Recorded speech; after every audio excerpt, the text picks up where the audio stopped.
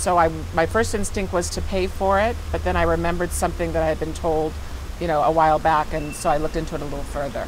Susan Mullen, a small business owner, got a letter in the mail asking for her business license renewal fee. But then she remembered a warning she'd heard. There were a lot of scams regarding the renewals for the LLCs, and to watch out for that I would not receive anything in the mail. The letter, in fact, was a scam that bilked more than $10 million from thousands of victims. These small business owners received a document in the mail that looked very much like a bill, asking them to remit payment immediately for $175, and that if they didn't pay, there would be penalties. Postal inspectors started tracking the case after thousands of complaints. This particular mailing had no phone numbers on it, it had no email address, and it had no website. There was no one to contact other than mailing your money to this P.O. box.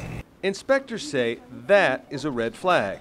Another piece of advice: read the fine print.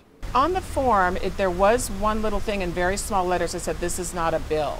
So that kind of made me think too. So I think read the fine print and really go over it before you go ahead and pay anything.